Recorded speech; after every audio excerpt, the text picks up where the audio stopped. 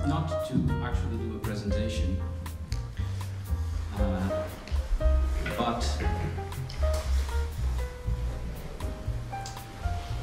but to make a call to action and to share some of the points that we've been discussing for over half a year. Zexuan is doing a research very similar to my own.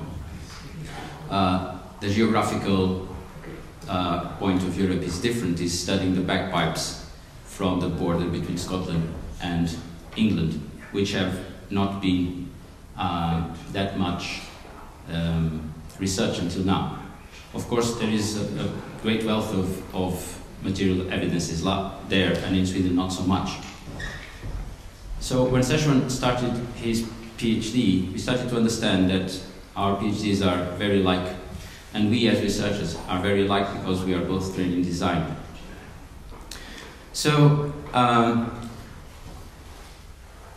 we wished that the data was already there, treated, and that we could make use of it, but that's not the case. So, and probably the job won't be done by the end of our doctoral researches. But it's also our duty to push forward this topic so that the next researchers encounter the field of research much more organized. So the intentions of this call to action, which again, not a real presentation, we're not teaching anything, we are actually provoking a discussion. The objectives of this presentation are, of course, further discussion brainstorming, promote a vision for the future, and my computer is closed. Yes. The problem is that, unfortunately, for this call to action, the people won't be able to follow it at home. But I think it's preferable that me and Zexuan continue, and then we take a very small break, and we take care of that for the round table that perhaps will actually interest people at home more than actually this call to action. So, the objectives are to further discussion, to promote a vision for the future, and to actually develop a mind map or a strategy. And you can imagine, as designers, we like to see the big picture. And especially ask for your engagement and your support. We discussed, Zexuan, a possible way or technology of organizing the data. So we have think about to do like a wiki-like structure for all the data, all the knowledge we want to share with.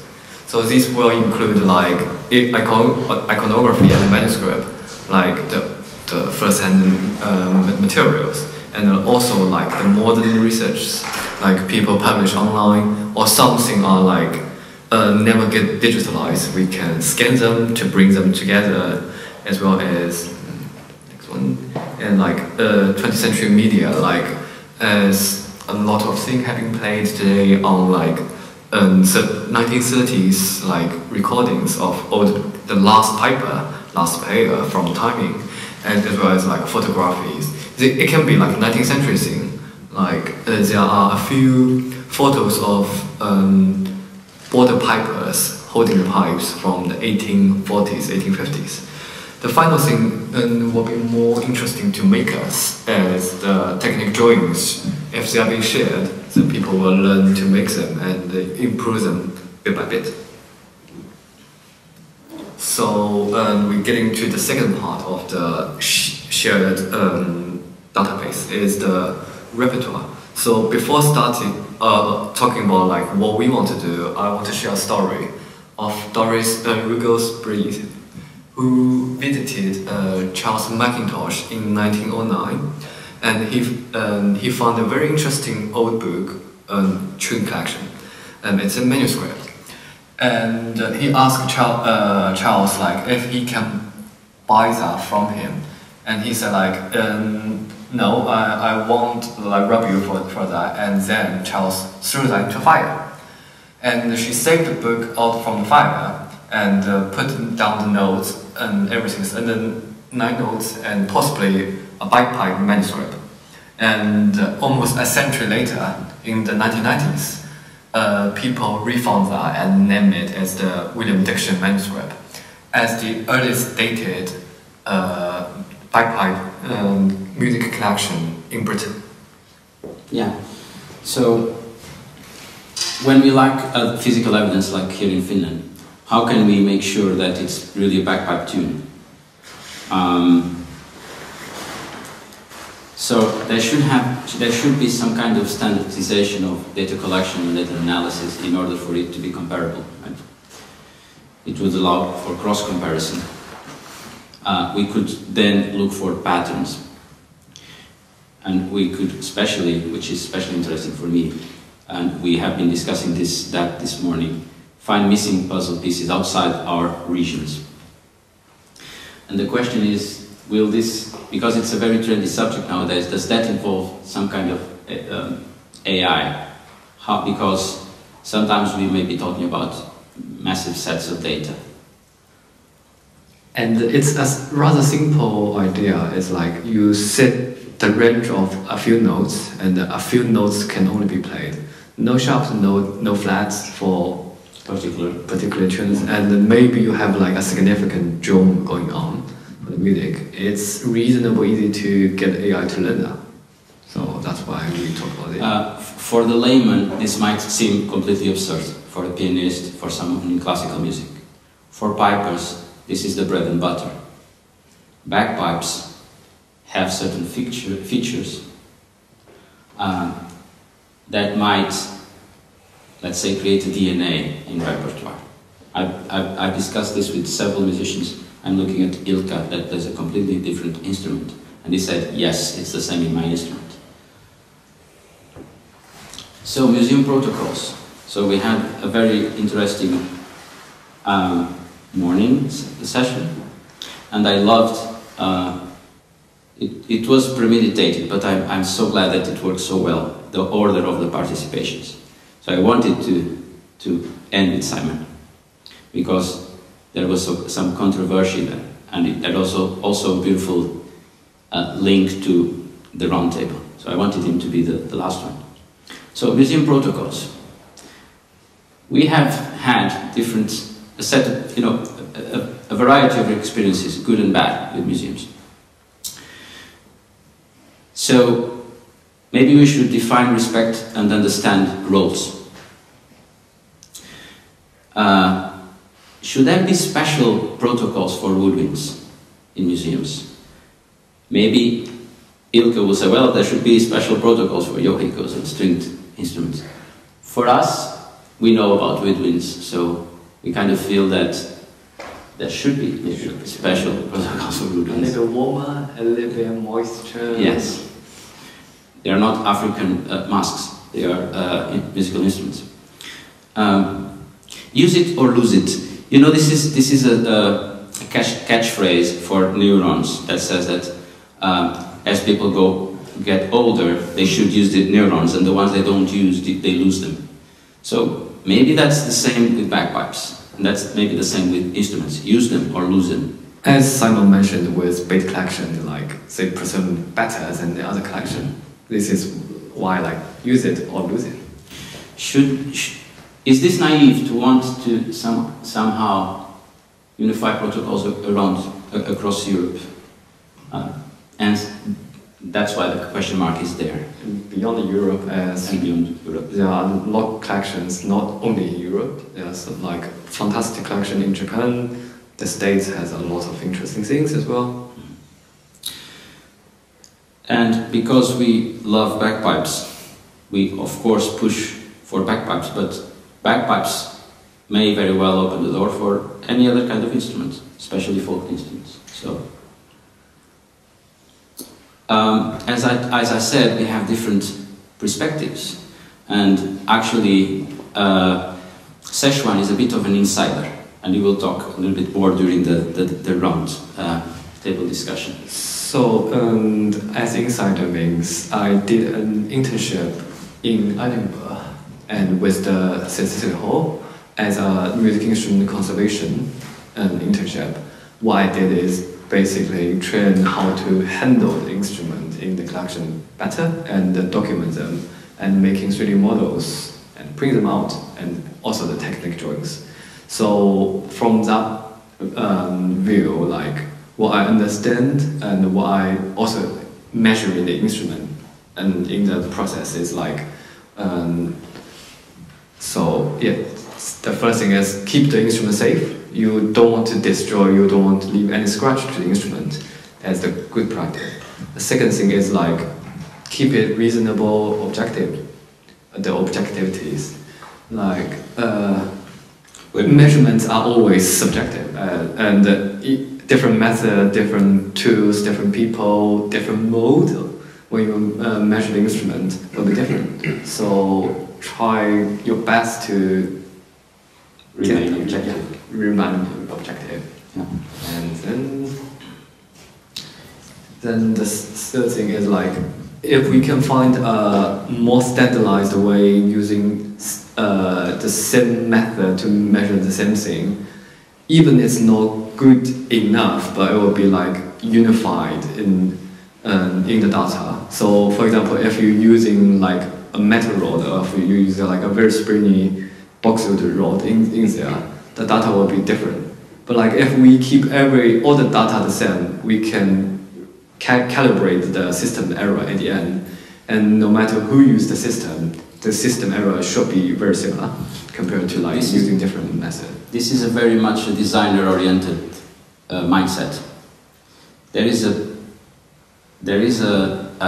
definite difference between precision and rigor. We are trying to be rigorous. Precision depends how much precision I need, because otherwise we go to 0.000000000, and as we know, it's a mathematical abstraction. So we have to stop at a certain point of precision. But when we establish what is the precision, then we must be rigorous. And I don't know if this is very clear. For us, it's extremely clear, because again, that's the bread and butter of design.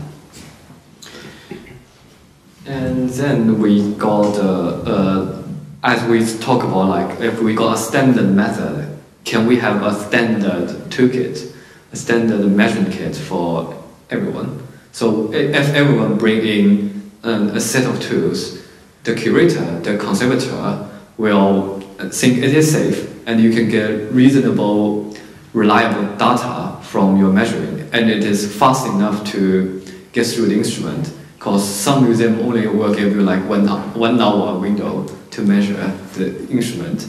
If you need to like change discs for your measuring bit and do everything manually, it might take a whole afternoon just to measure, like, for example, like 200 millimeters of the throat, from the throat to the middle of the charter. So if we can get something ready-made and easy to bring, that will be much better experience for the measuring people and also from the museum side. We will talk more about that when we talk about training people. Yeah. But training informal people how to use that.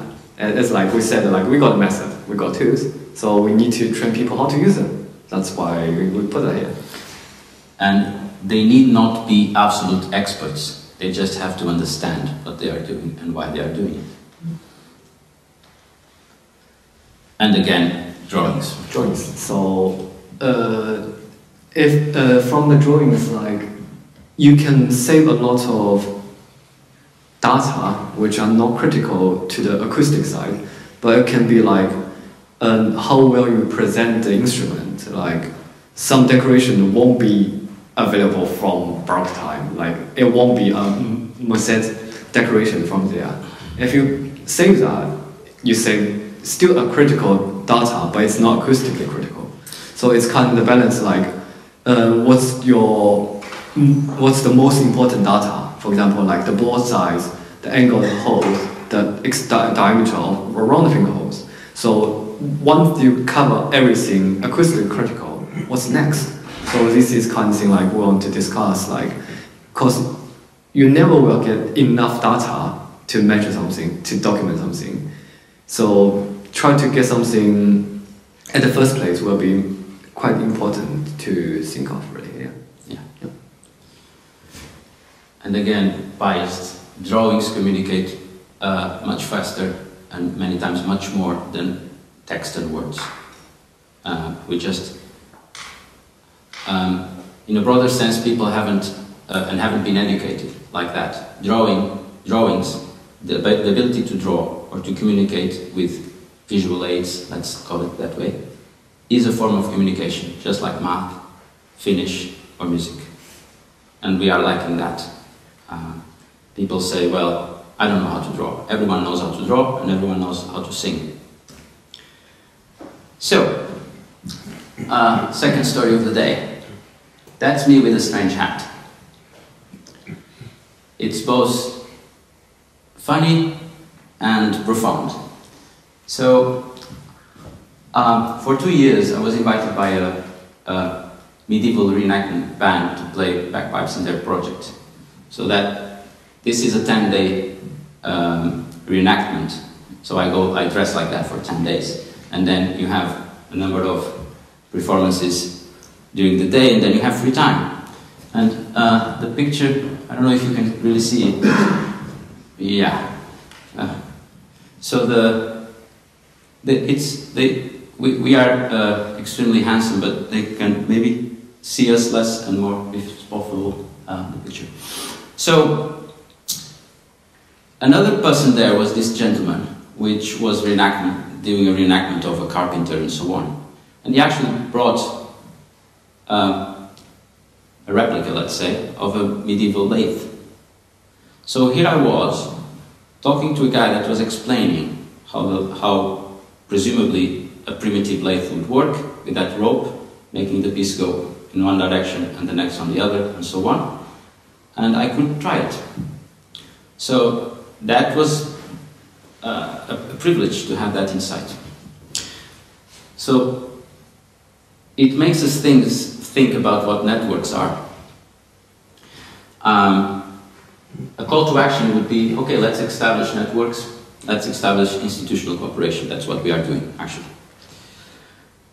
Stronger links between bagpipe researchers. Build academic bridges beyond established thinking. Designers doing doctorals in music and so on. Search for the knowledge with whomever it may be.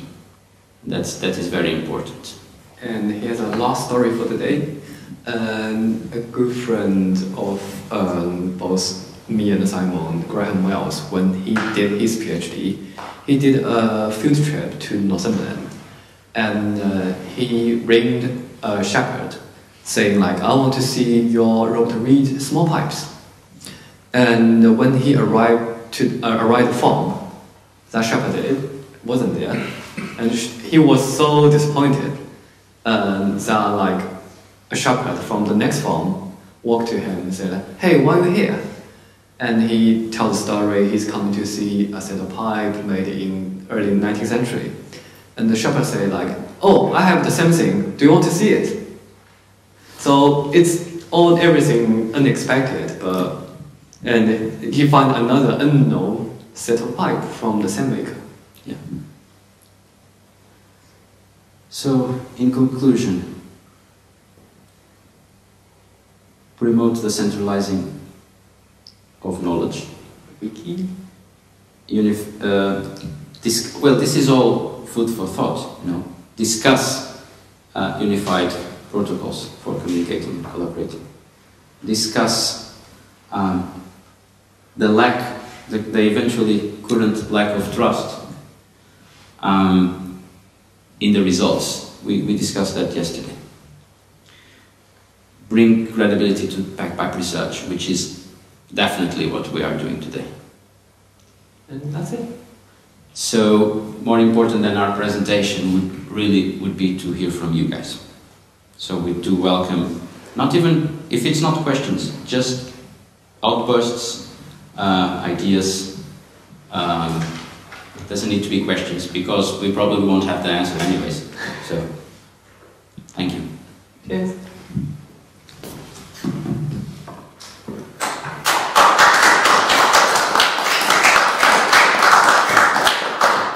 Now I put my cap of host, and there's a cube available for any questions for Zexuan, please.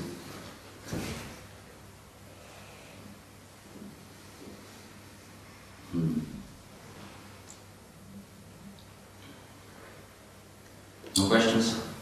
Discussion? Yeah, Sam.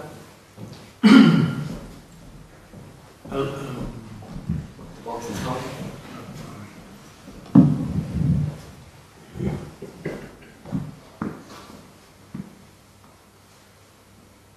There are a lot of ideas there, but some of them look simple and perhaps are more complicated than you seem to present. How do you persuade people to share data, for example? A lot of the people that you're talking about have invested huge amounts of time, effort, care in getting together materials, data, about which they feel understandably sometimes somewhat possessive. How are you going to work to motivate that community of people, whoever they are, to be prepared to share that kind of quality of data? I can answer. It's a trade, isn't it? Because if we are not adding any value, we can't expect them to share anything. But if at the same time they are sharing, they are getting something in return from other people that are also sharing, that might do the trick. If not, it's okay. Yeah, it's initiating it, getting enough So, yeah. So the protocols are like what we think is like, if you measure something from the museum, please leave a copy to the museum. That's like the bottom line there. Please do that if you can. This is kind of thing like we are thinking about really. It's not like your own original research, you gathering all the data for like the 80 sets of rotary pipe together, and you find out like what's the balance, what's the gold ratio of his design, because everything's handmade, so it will be some good ones and some bad ones. So like, if you find the best one and you start copying the best one, you certainly don't need to share your own like trading secret to others. But like, if you measure something from like a public open resource, like a museum, like a public collection, if you can leave your own time, your energy, or you spend with the item in the museum, that would be very, very generous of the people who measure that, really. That's what we think about. And I understand your point was that people that would be sharing the data have something to lose, which they do if they are makers and they make a living out of that. That's totally understandable. But I'm also a maker, and now I have the cap of the researcher. If I can't find ways to navigate these two worlds, I should just abandon one. So we are talking about research, we're not talking about copyright, data, what is the other, when you have a pattern, not pattern design, you know. So, yeah, I do understand your point, and I think it's crucial, because it's not like we're going to reinvent the wheel and measure everything again and so on. It's actually one point Remy Dubois mentioned last time at Rouen at the Musette thing. Bagpipe. Yeah, I don't know who Remy Dubois is like one of the leading pioneer of like reinventing the French pipe, and he's from Belgium, and he said like people should not remeasuring the same item in the museum and like etc. So he talked about that in the past, and yeah, he showed some plans when he talked about that. So yeah, something else. Please. Thank you very much.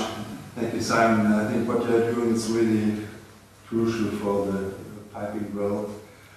When I think of my Stone Age instruments I presented to you, which are studied really in the Stone Age way.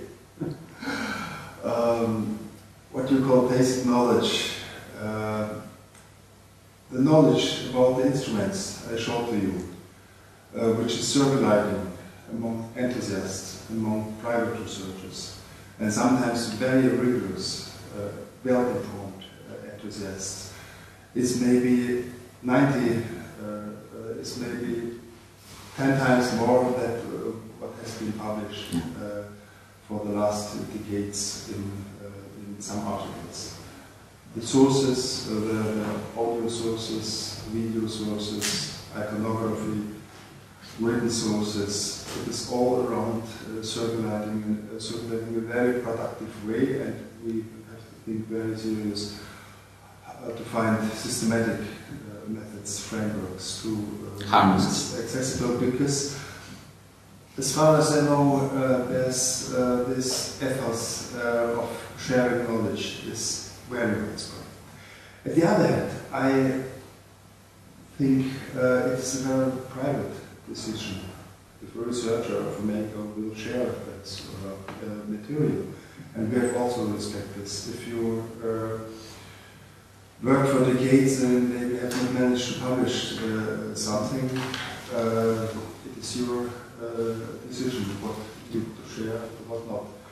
To leaving the sketches in the measurements in the museum is really great. It really close to the idea of ethnomusicology, of giving back the data.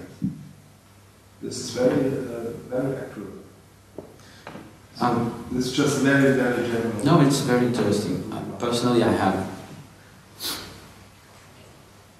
a huge difficulty in seeing it in any other way. I've been there. I felt that like that for many years.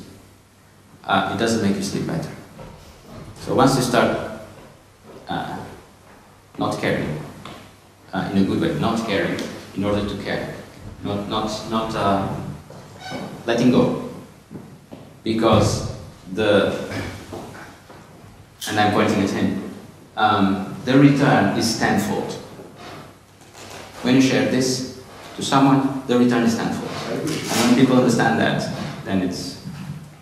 So, this conversation is not restricted to bagpipes.